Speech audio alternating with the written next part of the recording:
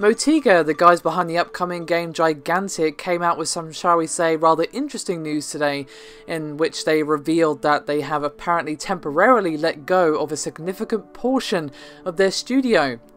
Now, they made this announcement via the official website for Gigantic, basically saying, quote, "It is with deep heartache that Motiga announces the temporary layoff of a significant portion of our studio today. Our financial situation is such that we are unable to continue supporting the entirety of the studio at this time. Though we are in active and promising discussions with a number of potential investors, the timing for those negotiations extends beyond the resources we have to maintain the staffing required to continue development on Gigantic."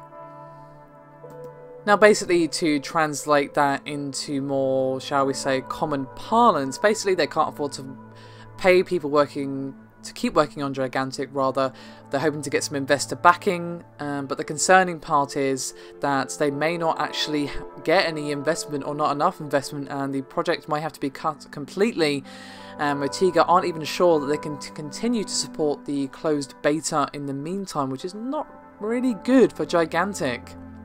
Apparently they did inform their staff before they made the announcement, which is nice, and they are hoping to give both staff and players information as soon as it has a solid update on the project's future. So basically things are really up in the air for both the company and the future of the game. If they find investors to bring in some more money, great, but if not, then this could actually be the last we see of Gigantic. We'll have to see. Now, the developer finished up by saying, quote, "It is of course our goal and our deep hope that we are able to secure the necessary funding in the near future in order to bring Gigantic to market. We would like to thank everyone for their support over the last few months, and while the situation is far from ideal, the sheer number of people that have enjoyed playing Gigantic has affirmed what we believed all along. While we still have a lot of work to do to polish the experience for the players, the current closed beta version of our game introduces a legitimately fun gameplay experience with great promise for the future."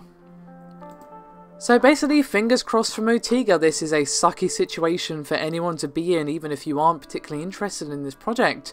I myself am not really into these type of games, but Gigantic seemed to be trying to at least do a different blend of this particular formula, which I was interested in, as I was previously interested in Smite.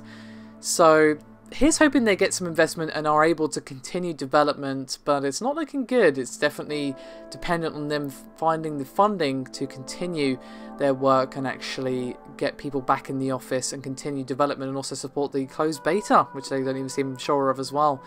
So yeah, not good for them or anyone who's interested in this game. Let's hope the next time I speak of it, it will be good news. Thank you very much for watching. I'll see you next time.